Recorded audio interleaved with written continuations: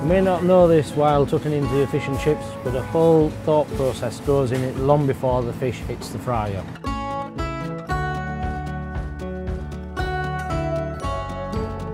My name is Arnold Locker. I'm the Managing Director of Lockers Fish.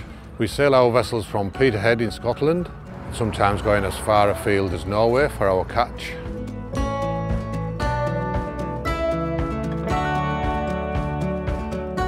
From the moment the fish leaves the sea, it never leaves our sight. We label the catch to make sure we know exactly where and when each individual fish was caught. We have a 20-hour timeline to get the fish into our processing factory in Whitby and to be processed and delivered that day to the Magpie Cafe. The vessels fish out of Peterhead in Scotland because of the multitude of varieties available to catch up there. Lockers Trawlers are the only people who have the facilities to bring that fish fresh into Whitby overnight.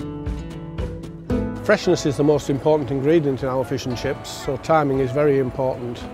The boats will land about 2 o'clock.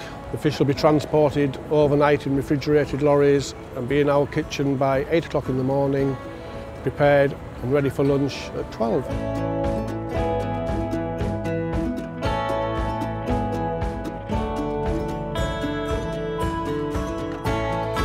Our commitment to sustainability is a way of life and a commitment to the environment. It began some 5 years ago, working alongside DEFRA with a fully documented fisheries scheme. This scheme means that all the cod we catch is monitored from beginning of fishing to end with a discard rate of 0.03%. That is the best in Europe. We do a traditional method of doing fish and chips.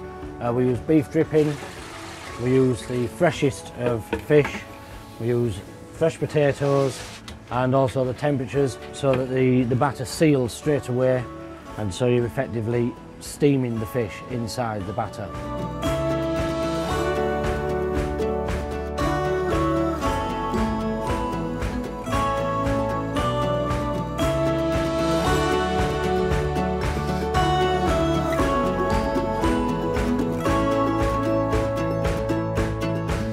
Once you start eating your fish and chips, the whole process starts again and it's back to Peterhead for me.